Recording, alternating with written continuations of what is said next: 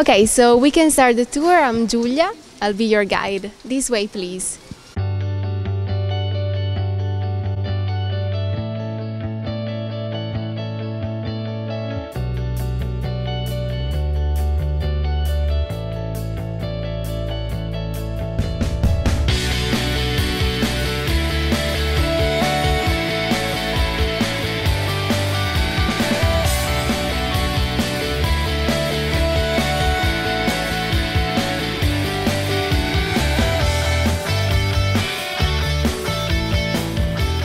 So welcome at Marchesi di Barolo Winery. The first thing that impressed us are these huge barrels in Slavonian oak. These were made in the 1960s by the master cooper Severino Comola in Milan. These barrels were then reassembled here in the winery because of their size. So as you can see, each of these barrels has got a little blackboard on it, which is like a passport for these barrels. So we have the number of the barrel, the hectoliters inside, 185. It means that one of these barrels can produce around 25,000 bottles. Enough for a good party, no?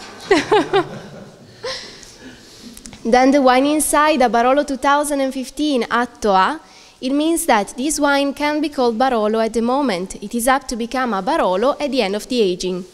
That for this wine is 38 months, so 2 years in wood and 1 year in bottle. We can then sell Barolo wine from the 4th year from the vintage, so from the year you see on the label. And then the date of the last raking, so the last time we moved the wine from the tanks in concrete behind you to the wood. In this case on the 22nd of March 2017. So we want to move the wine during the aging process because we want to clean these big barrels, in this case, no? So the cleaning happens once a year and is with water and soda, and then every 10 years some coopers come here in the winery. They enter through this little door here, first with the head, then one shoulder, then the other, and they manually clean the barrel inside. This cleaning sounds incredible, no? But it has to be done because we want to clean the pores of the wood from the tartrates, the sediments of the wine, so that the wine can be oxygenated again. That's why. So as you can see behind, underneath the barrels, we have these little stones, no? These are volcanic stones. So we wash them once a week with water, and then they release humidity. So they're like a sponge. They help us to keep the humidity in the cellar very high, around 85%. That's because wood is an alive material, no? So we want to keep it flexible and humid all the time. Otherwise, if it dries, it tends to absorb a lot of wine. We don't want it to happen. We have a very strict laws on producing Barolo and Barbaresco wines. So for Barolo, we have the aging process, which is 38 months. It has to be 2 years in wood, and if it's the classic way of aging, is Slavonian oak. Otherwise, you can also use French oak, so the barriques. For example, for the cru, the single vineyards, we also use the barriques for 1/3, and then for 2/3, we use these big Slavonian oak barrels. So you have this good blend, no, between the boisé note and the spices of the barriques. So the barriques are made in French oak, and they are 225 liters in capacity. So babies in confront to these very big barrels. These tanks here are in concrete as the first ones we saw over there, but these are a bit more special. Their peculiarity is that they have a second wall inside in cork. So cork is a natural isolator, so it helps us to isolate the temperature of the wine inside the tank from the one of the winery. In fact, in here starts the second fermentation of the wine, the malolactic one, when the malic acids transform into lactic acids, when we have a more soft, elegant wine. During this fermentation, the wine reaches 25 to 30 degrees. That's why it's so important to isolate the temperature. Otherwise, the fermentation would stop and we will lose all the features of the wine, as the tannins and etc. In this area, we only do the second fermentation for the red wines, because for the whites, we want to preserve the acidity, so the freshness of the wine. You can see it from the label. So in this tank, there is a Barbaresco Tradizione, I imagine, 2017. So the newest vintage. Over there, a Barbaresco 2015, and others. Barolo 2017. Yeah. you will find always red wines in here. 700,000 bottles per year is our total production. We have 200 hectares of land, 100 is of property, and there are always the crews, the single vineyards, and the other 100 we buy the grapes from certified producers. That's why we can have a great range of different wines. So this is the heart of the winery, the central part, where we have these steel tanks. These are refrigerated. Inside we usually store Moscato d'Asti wine. This fizzy, sweet wine, perfect for dessert. It is a very fruity wine, but it tends to lose its scent with time. That's why we want to preserve it at a temperature around 0 to below 1, because we don't want the fermentation to start. Otherwise, we will lose all the scents of the wine. Then when the market demands our Moscato, we just increase the temperature, so we allow the fermentation to make it sparkling, and then we can bottle. So we can say that Moscato d'Asti is the wine on demand. We want to bottle it just in time, no? For Christmas time and Easter time, so we can preserve all the freshness, the aromas of the wine. On this side we have steel tanks as well, but these are not refrigerated. Inside we usually store red wines, as you can see, so Barbera, Barolo, Nebbiolo and others. These wines are already aged in wood, so they're ready to be bottled. We want to store them here because the bottling establishment is not in this winery, it's 1 kilometer down the hill, still in Barolo village, and to transport the wine we made an underground pipeline in alimentary plastic that just works with gravity, because we are a bit more up in the village. We have Dolcetto, which is a very young wine, and yes, that one is not aged in wood. Dolcetto is from here, from the area. We have a Dolcetto, which is a single vineyard, a cru, Bosset, and is produced here in Barolo village, on a hill here. And then we have another Dolcetto, Dolcetto d'Alba, which is from the area around Alba city. Yeah.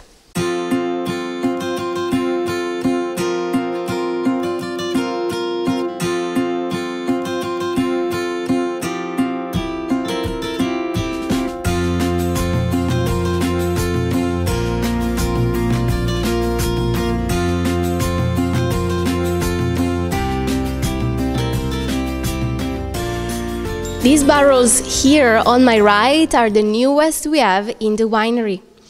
They just arrived 5 months ago. So as you can see, the wood is the same, Slavonian oak, but the master coopers are Austrian this time. And it's written over there. One of these barrels can cost around 25,000 euros when it's new. But I think it's a good investment because then these barrels have a very long life. These are 60 hectoliters, yes. So that little bottle helps us to refill the big barrel, because with time the wood tends to absorb wine, as I was telling you before. A part evaporates, and that's the angel's share. So we don't want the oxygen to come straight in contact with wine, that's why we use that little bottle.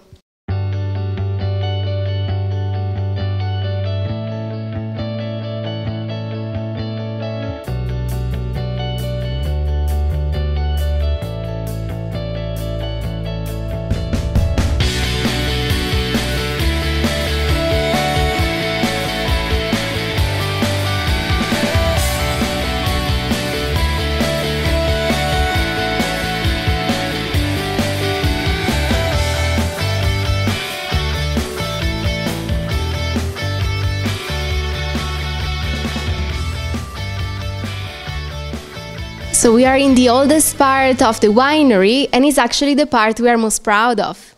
Here we have these 5 barrels that are the barrels of the Marchesi. They are 200 years old. As you can see, we still produce wine inside. At the moment there is a Barolo 2016. So we use these barrels to produce Barolo, the classic one, Barolo Tradizione and Barolo Reserve. The winery is about 200 years old as well. So we say that Barolo wine was born from a love story, the one between a noble French lady, Juliette Colbert, and a noble here of the town, Tancredi Falletti. The two met in France, they married, and then they moved to Turin, to Palazzo Barolo. This was the summer house of the couple, very lucky. So then when Juliette discovered this winery and tasted the wines, she also discovered the great potential of Nebbiolo wine. Of course, she was French, so she had a great knowledge in wine aging as well. So thanks to the help of a French enologist, Tudor, they discovered this new wine. They called it Barolo, thanks to the village, and to differentiate it from the other Nebbiolo wine that was already produced here in the area. Then in 1865, the Marquise died. They didn't have children, so the normal family extinguished, and they decided to devolve all the richness to this Opera Pia Barolo, a charity foundation that the Marquise created. In fact, she was a very clever lady and very active in the social. Opera Pia Barolo kept producing wine for a while, and in 1929 they sold everything again. A person here of Barolo, the Sir Pietro Emilio Abbona, that was already very rich and famous for his wine production, he knew of the selling, he went to Turin and he bought everything again. So we say that from that year, from 1929, Abbona family is producing wines here in this winery. At the moment they are the 6th generation, and the children Valentina and Davide are very active and interested to continue. As you can see, these very old barrels were made in a different way as the ones of today. So the front and the back were flat, and then they were adding these bars to connect the two parts. So these bars are going all the way through the barrel. So once these bars were in steel, and then when we restored these barrels, we changed them with stainless steel bars. Instead, nowadays we have these concave barrels, as you can see, where the pressure of the wine is spread up and down, so it's easier to contain it. Now I'd like to show you some pictures of the cleaning works we did at these very old barrels, just over there on the book. So this is before and after the cleaning from the outside of the barrels. So it took them 4 months to clean them, actually. Now I show you the inside. So these were the tartrates, the sediments of the wine that were there for 200 years. In fact, these barrels have never been cleaned before because they didn't think it was essential. And they were used to the taste anyway, so they couldn't know how was the difference. So thanks to this cleaning, we gained 5 hectoliters in capacity each barrel, so 500 liters. And nowadays, these barrels are listed UNESCO Heritage, so they are very special barrels. You see the thick layer that was inside, the thick layer of sediments. This container here is called gerla and was used in the past as a backpack to contain the grapes during the harvest. Very heavy backpack though, around 50 kilos full. On this gerla we have the 2 crowns of the families, so the Falletti family and Juliette Colbert family. You see the right, ex vite vita, from vines, life. This was the motto of the family.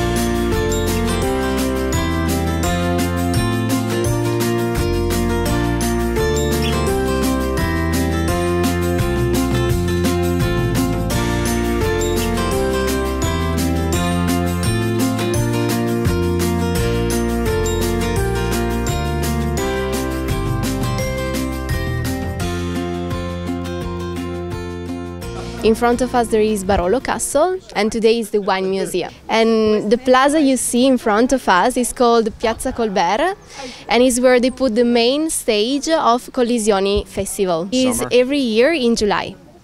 Yeah. It's very nice. We have a lot of VIP coming, no, for this event. So the castle was owned by the Marchesi, and then they sold it to the village, and nowadays it's the wine museum.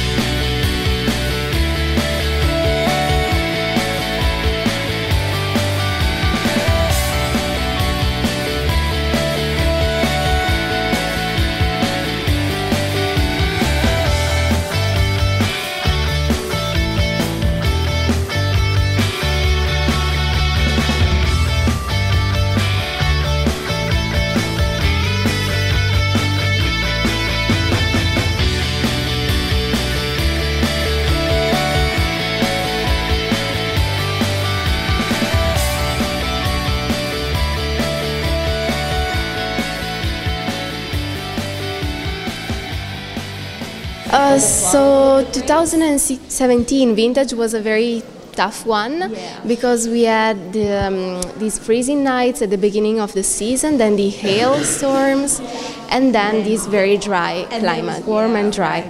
So yeah, we have a tough vintage. We have a less production, of course, but very high quality product.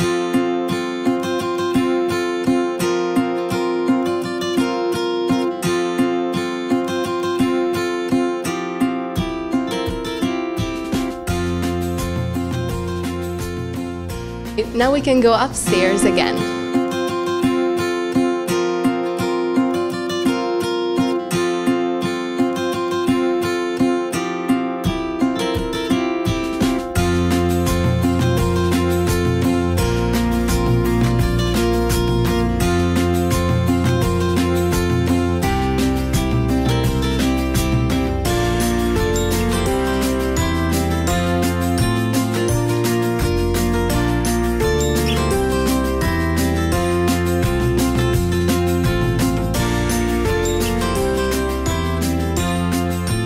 So the visit is finished. Thank you for your attention and your interest. It was a pleasure.